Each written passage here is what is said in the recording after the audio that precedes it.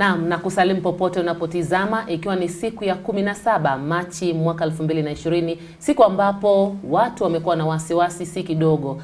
Taifa limekuwa na wasiwasi, ulimwengu mzima umekuwa na mashaka kutokana na ugonjwa ambao umekuwa hatari, tuseme ni homa ama virusi hatari vya corona. Na siku ya leo kwenye mazungumzo Usasa na Dini, najumuika na waziri wa afya katika kaunti ya Nakuru atueleze mengi kuhusiana kwamba ni jinsi gani wizara ya afya imepokea swala hili na jinsi ambavyo imeweka mikakati. Bwana waziri, karibu sana katika mahojiano ya siku ya leo. Asante sana. Ningependa kwa faida msikilizaji na mtazamaji ujitambulishe majina yako kamili na ile kazi hasa ambayo unaifanya kama bwana waziri. Okay. Asante sana. Jina langu ni Dr. Kariuki na mimi ndiye waziri wa afya katika kaunti ya Nakuru. Na kwa upande wa udaktari, mimi ni specialist wa epidemiology. Lakini kwa upande wa kaunti, sisi hasa ni kucoordinate maneno ya policy kuhusu afya katika kaunti ya Nakuru na pia kuwajibika kwa mheshimiwa gavana kulingana na policies ambazo anatoa ambazo zinafaa kufanyika katika department ya health. Karibu sana kwenye mazungumzo yetu. Asante. Na kwenye studio zetu za MBCI. Kumekuwa na hili wimbi ambalo kwa kweli ni wimbi ambalo si lizuri na kila mtu amekuwa na wasiwasi, kwa wakubwa kwa wadogo. Hivi karibuni juzi tu ambapo rais wetu Uhuru Kenyatta akasema kwamba shule ama taasisi za masomo zifungwe. Kuna shughuli fulani zimeweza kusitishwa, kama idara ya mahakama imesitisha shughuli zake, sekta ya usafiri pia imeathirika, na si kwa sababu nyingine, kwa sababu ya huu ugonjwa wa corona ambao ulianza kule mataifa ya nje, lakini sasa tunaona kwamba umeingia kwenye nchi yetu ya Kenya. Kama wizara ya afya, je, mmejizatiti ya kutosha kuhakikisha kwamba tunakabiliana na makali ya maambukizi ya ugonjwa huu wa corona? Asante sana. Lakini kabla ya kujibu swali lako, ingekuwa muhimu sababu kuna watazamaji wengi, tueleze corona ni nini, ndio pengine wafahamu vizuri. Hizi virusi vya corona sio geni kwetu. Zimekuwa hapa kwa muda mrefu na nchi zingine. Corona virus ama virusi hivyo ni familia kubwa ya virusi ambavyo husababisha maradhi fulani kwa wanyama na pia kwa wanadamu. Kwa wanadamu, virusi hivi husababisha magonjwa tofauti. Na mengine huwa si makali sana, na kuwa kama homa tu, lakini mengine huwa makali sana hata huua. Sasa hii tunayoita coronavirus, ambayo kwa kimombo inaitwa COVID-19, imekuwa discovered hivi majuzi. Ni mmoja ya katika familia hiyo na imekuwa discovered juzi tu, na ndio inaleta huu ugonjwa ambao sasa tunasema ni wa corona. Kwa hiyo kwamba hivi virusi vya corona, umesema familia ya corona, hata wanyama pia wanaathiriwa nazo. Si ndio? Na haijaanza leo. Haijaanza leo. Isipokuwa hii COVID-19 ndio ambayo unasema kwamba ni geni sasa. Ndio geni. Ni mtoto mpya katika familia hiyo ya coronaviruses. Yes. Na basi hii COVID-19 nayo inaathiri namna gani mtu, ama inamwathiri vipi huyu mtu sasa? Sasa ukiwa na ugonjwa huu wa coronavirus disease, sana sana watu wengi, kitu cha kwanza huwa na joto kubwa ambalo zinazidi nyuzi 38 centigrade. Pia wana dalili za uchovu, kusikia umechoka, na pia kikohozi ambacho sio productive. Hakuna kikohozi ambacho kinatoka. Na kwa asilimia 80% ya wale ambao watapata ugonjwa huu wa corona huwa ni ile tunaita mild, haina makali sana, hata haihitaji serious medical intervention. Ni kama vile tu homa ya kawaida. Lakini pia tunajua 1 kati ya watu 6 ambao watapata ugonjwa huu watakuwa na shida ya kupumua. Sababu sana sana ugonjwa huu ukizidi makali sana huteremuka kwa mapafu, na hao ndio sasa tunawaweka kwa hospitali ndio watibiwe vizuri. Na pia kitu kingine cha kusema ni kwamba kuna ile tunaita case fatality rate, ama tukipata ugonjwa huu ni watu wangapi watakufa. Sababu naona watu wanaongea hapo sana, na ni vizuri tuongee kinaga ubaga ndio watu waelewe. Statistics ambazo tuko nazo hapa kutoka nchi zingine ambapo huu ugonjwa umekuwa, sababu hapa umekuja hivi majuzi tu na tuko na cases 3 tu confirmed kwa nchi nzima. Zinatuonyesha kwamba 2 kati ya 100 ndio wanaweza kufa kwa ugonjwa huu. Na hiyo hata kama sio vizuri mtu kufa, lakini tunaona si mkali sana kama magonjwa ambayo tumeyazoea ama tunayajua kama Ebola. Namba 2, ugonjwa huu ni rahisi sana kuzuirika. Na kuna jinsi vile nitakavyokueleza. Na sana sana tunaona ugonjwa huu unaathiri sana wale wazee sana. Na pia wale ambao wako na hizi diseases ambazo tunaiza chronic diseases, magonjwa sugu ambayo amekaa kwa muda mrefu, kwa mfano kisukari, hypertension na pia magonjwa ya moyo. Sana sana watu kama hao ndio wanaathiriwa zaidi kuliko wengine. Kuna kitu Bwana Waziri umesema kwamba ugonjwa huu si hatari kama Ebola. Lakini mbona unaonekana kuleta hofu zaidi kuliko haya magonjwa mengine?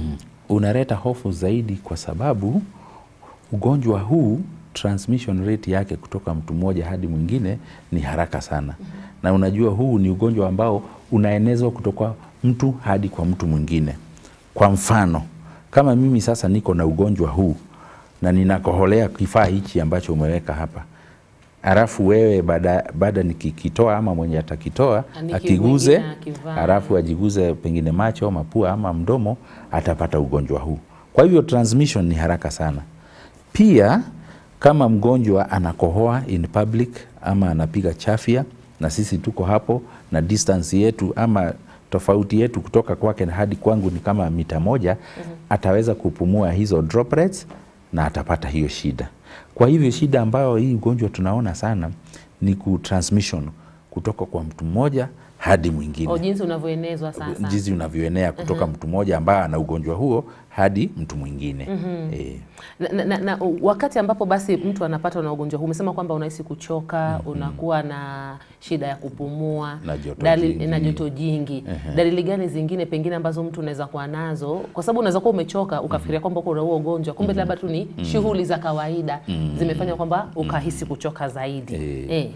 Sasa presentation ya mgonjwa inalingana na hali yake ya kiafya. Na pia huo ugonjwa umemdhuru kwa sababu kuna watu wengine, hata sisi hatujaona huo ugonjwa na sisi ni madaktari, tunasoma tu. Lakini kulingana na wale ambao wameuona huko nje, wanasema ukiendelea sana hudhuru vile unapumua, vile moyo wako unapiga, pia unadhuru hata figo na sehemu zingine, organs nyingi kwa mwili. Kwa hivyo ni ugonjwa ambao unaweza, kama hushughulikiwi vizuri, unaweza kuleta maafa. Yes. Na umesema kwamba ni wazee pia wanaweza kuathiriwa zaidi. Ni kwa nini wazee ndio wanakuwa kwenye hatari kubwa zaidi ya kuathiriwa na huu ugonjwa wa coronavirus? Sana sana tunajua ni kwa sababu unajua magonjwa mengi ya virus ambayo yanasababishwa na virusi mengi hatuna dawa zake. Na mwili wenyewe ile tunaita immunity, sijui inaitwaje kwa Kiswahili, ndio unajitetea. Kinga hiyo. Kwa mfano hata katika homa za kawaida, mtu ambaye kinga yake iko juu, homa huisha haraka. Lakini sana sana unaona vile unakuwa mzee, ndio kinga ya mwili inaenda ikielekea chini. Na ndio tunaona hivi virusi vikikuja, wale wanaathirika zaidi ama pahali ugonjwa unakuwa wa hali ya juu sana ni katika wale wazee na wale ambao wako na hizo magonjwa sugu. Hayo magonjwa sugu. Kwa hiyo umesema kinga ya mwili ndio itadetermine kwamba je utalemewa na huo ugonjwa ama hapana. Ndio hiyo. Vipi kwa watoto wadogo? Watoto wadogo kwa namna ambayo hatujaelewa kabisa hawadhuriki sana, lakini pia hao hupata ugonjwa huo. Lakini statistics vile tunaona watoto sio kama wanapata shida kubwa. Kwa hivyo lakini bado vile ugonjwa huu ni mgeni, vile watu wataendelea kufanya utafiti ndio watatueleza haya maneno. Ndio. Na kwa sababu sasa hivi kama tulivyosema mwanzoni tayari visa 3 vimethibitishwa kwamba vimo humu nchini. Na kulingana jinsi huu ugonjwa unaeneza, unasambaa, huenda na tuombi Mungu hivyo, lakini huenda kuna wale wengine bado washaupata lakini kinga yao ya mwili hawajalemewa. Wadhani kwamba kama Wizara ya Afya basi mmejidhatiti ya kutosha kudhibiti haya maambukizi ya virusi vya corona? Asante sana kwa hilo swali. Kwanza kabisa ningependa kuondoa hilo dhana kwamba tuna uwezo wa kudhibiti haya maneno kama hatujizuii. Sababu huu ni ugonjwa kama nilivyokueleza ambao unaweza kuzuilika haraka sana kwa kutumia zile tunaita kwa kimombo public health approach, wananchi wenyewe. Sababu kwa kutumia mbinu ambazo ni za kuzuia, tutazuia watu wengi kuupata. Na kama nilivyokuambia, hatuna dawa kwa wakati huu. Kwa hivyo hata tukikuadmit kwa hospitali, tunakupea ile inaitwa supportive management. Ndio mwili wako uweze kupambana na huu ugonjwa. Katika kaunti ya Nakuru tumejizatiti vilivyo. Na kitu cha kwanza ambacho tumefanya na ninafanya saa hizi ni kuwapea watu habari kamili kuhusu ugonjwa, ndio wao wenyewe waone umuhimu wa huu ugonjwa, na katika hali yao binafsi waone jinsi ambavyo wanaweza kujizuia. Sababu tunawapea habari ugonjwa huu ni nini, mtu anaupata namna gani, na unaweza kujizuia namna gani. Tukifanya hivyo, hii shida itapungua kwa wakati mfupi sana, haitakaa sana. Lakini tusipofuata hayo masharti, unakumbuka wiki iliyopita Mheshimiwa Rais alitoa masharti fulani, government policy, ambavyo tunafaa kufanya kama watu binafsi ama organizations ama counties. Na pia unakumbuka wiki hiyo waziri wa afya katika serikali kuu Mheshimiwa Mutahi Kagwe alitoa masharti fulani ambayo tunatimiza kama county. Na tukifanya hivyo katika hali yetu binafsi, sisi wote tufuate maagizo hayo, msioni tukiendelea sana na ugonjwa. Tutaudhibiti. Haya mtazamaji, tunazidi kuzungumza kuhusiana na ugonjwa huu wa coronavirus ambao kwa sasa tunavyozungumza visa vitatu vimeshathibitishwa, kwamba kuna visa vitatu ambavyo vimethibitishwa vya maambukizi ya ugonjwa wa corona, na kama anavyosema bwana waziri hapa, wamejidhatiti kuhakikisha kwamba haya maambukizi hayaenei zaidi. Na kabla tujaenda mapumziko mafupi kisha turejee, bwana waziri, ni jinsi gani ambavyo mtu basi anapimwa ili kubainika kwamba ana huo ugonjwa wa coronavirus? Okay. Kwanza kabisa kuna ile tunaita standard case definition. Mgonjwa anafaa kuwa na nini ndio afanyiwe ile test. Sababu hiyo test haifanyiki kila mahali, ni lab tu Nairobi, National Laboratory ambayo iko Nairobi. Kwa hivyo mgonjwa lazima atimize masharti fulani ya kuonyesha iko suspicion ako na ugonjwa huo. Nikupee mfano kama kawaida. Kwa mfano sisi wote tumezoea ugonjwa wa malaria. Sio wagonjwa wote hupimwa damu kwa sababu ya malaria. Sababu daktari kwanza anakusikiza historia yako na anakuexamine, ndio anaona huyu pengine ni malaria, ndio ana order hiyo test. Kwa hivyo kama huna hiyo unaita standard case definition ambayo tumeambia daktari wetu wote na tumewafunza, hatutafanya hiyo test kwako. Na katika kaunti ya Nakuru kwa wakati huu ninapoongea na nyinyi, tumetrain staff karibu zaidi ya 300 kuhusu ugonjwa na jinsi ya kudhibiti huu ugonjwa, na pia jinsi ya kujizuia hao wenyewe wasipate ugonjwa. Na pia kwa siku 3 mfululizo sasa, wanahabari 43 kuanzia jana mpaka kesho 45 tutakuwa tukiwafunza jinsi ugonjwa huu uenea, jinsi ya wao wenyewe kuzuia kupata ugonjwa huu wanapotekeleza majukumu yao. Na pia habari ambayo watakuwa wakizambaza kwa wananchi ndio isiwe habari ambayo si kamili, ambayo inatia hofu kwa wananchi na ambayo inaleta hali ya kutoeleweka vizuri. Hayo ndio majukumu tumepata. Lakini pia katika county government ya Nakuru kupitia ofisi ya Mheshimiwa Gavana tumeweka mikakati mikubwa. Kwa mfano tumeweka isolation centers karibu hospitali nyingi sana, na pia tumetrain watu kutoka private sector kwa mahospitali ya kibinafsi. Pia tumenunua hizi zinaitwa PPEs, personal protective equipment, ambazo zitatumika na zinatumika sasa na wafanyikazi wetu katika hospitali zote katika kaunti ya Nakuru.